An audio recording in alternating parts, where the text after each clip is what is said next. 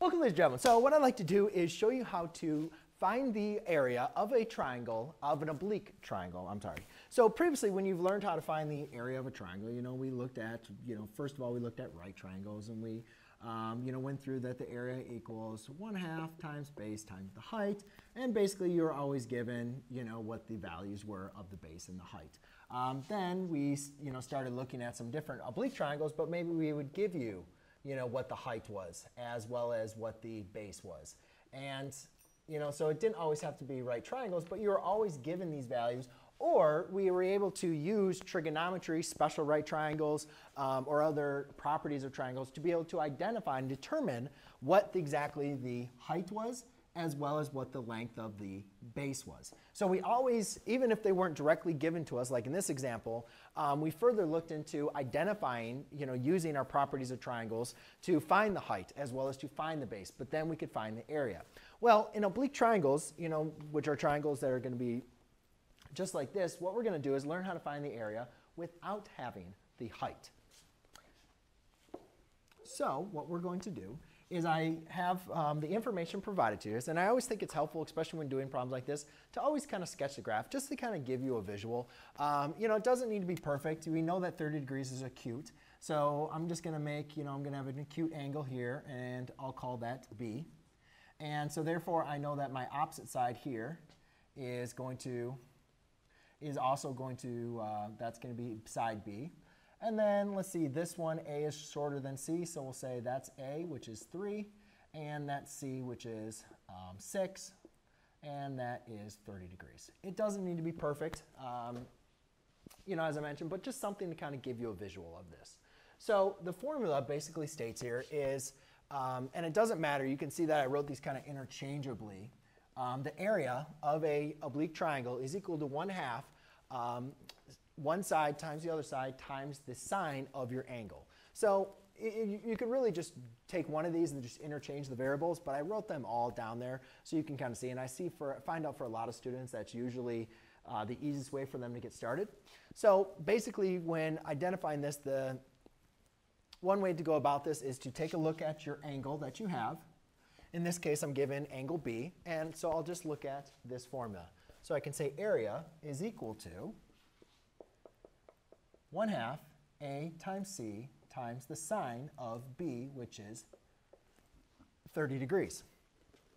Now, sine of B. Now I just input the information. So I plug in my value for A, which is 3, plug in my value of C, which is 6, and then plug in my angle, which in this case is 30 degrees. Now, hopefully by the unit circle, you know that the sine of 30 degrees is going to be 1/2, but maybe you don't. I don't know. You can always go back and use your calculator, which we'll be doing for the rest of these angles. But just make sure when you're typing these in that your calculator is in degree mode, and then you can just type in sine of 30 degrees and see that it's equal to 0.5, which is the same thing as 1/2. So anyways, area equals 1/2 times 3 times 6 times 1/2. So therefore I have 6 times 3, which is 18, times 1/2 is 9. 9 times 1/2 is going to be 9/2, or A equals 4.5. Okay, we don't have any measurements here on there, or any way to quantize these, so we're just going to leave this as units. 4.5 units squared is basically going to be our measurement here, or our area. All right, so in the next one here, I have a similar triangle. Looks like it. So I'm just going to kind of create something. And now I'm just going to call this A. And it doesn't really matter. Actually, you know what? Let's just move this around. You can create your triangles however you want to create them. But I know that A is acute, so I'm just going to say that's A, and that's 36 degrees. Let's see. Side C is larger, so I'm going to say that's C, which is 40. So that means that has to be B, which is 20. And let's see, so that's A, so that's big C, and that's big B. Even though they're not asking us to find those angles, sometimes I think it's helpful to write those out there. So you can see we're given angle A, so therefore I'm going to use this formula, or at least write that down. So the area, I'll write out area because I don't want to confuse area A with angle area, is going to be 1/2 times B times C times the sine of A. So we're still looking for area, which I'll maybe use a subscript. A is equal to area is 1/2 times B, which in this case is 20, times C, which is 40, times the sine of 36 degrees. Okay, so therefore area equals, let's see, 1/2 times 20 is 10. 10 times 40 is going to be 400. And then times the sine of 36 degrees. And I'm just going to use my calculator. I'm not going to type that all in. I'll just do 400 times the sine of 36. And I get area is going to be approximately 235.11 units squared. And I'll just round to the nearest hundredth here in this case. All right, so now let's go ahead and move over to another example. You can see now in this example, I'm looking for angle C, so I'm going to be using this formula. Again, you can see it's another acute angle, so you can draw your triangle however you like. I'm just going to label the same one. I'll call this one now C.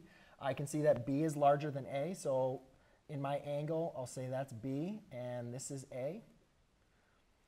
Now you notice I also have feet, right? So I want to make sure that I'm including my measurements here now that I have some units to kind of quantify all my information. So anyways, I have area, which is just going to be A equals 1/2 lowercase a times B times the sine of C. Remember, A represents the area. So I have 1/2 times A, which is 20, times B, which is 50, times the sine of C, which is 22 degrees. Okay? And again, I can kind of multiply my numbers here before getting to sine. 1/2 times 20 is 10. 10 times 50 is 500. A equals 500 times the sine of 22 degrees. So now I just type in my calculator, 500 times the sine of 22 degrees. And I get 187, approximately 187.30. And then I got to make sure I include my measurement, which is feet squared. Okay. Now on this last one, this one's kind of an interesting. We can see we have an obtuse angle. So we have to draw a triangle that has an obtuse angle. All these triangles have not had an obtuse angle. So just draw an obtuse triangle. Doesn't need to be perfect. So we'll call this 124 degrees, and we'll call that C. You can see A and B are pretty close in length, right? But we'll just call this one B and this one A.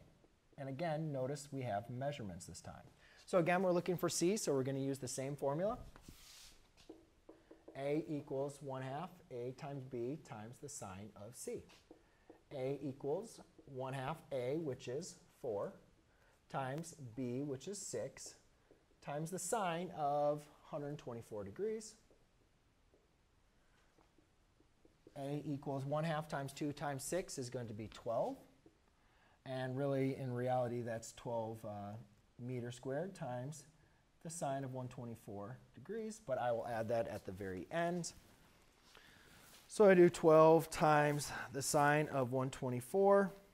And I get 9 rounded up to 5. So area equals 9.95. And that's meters squared.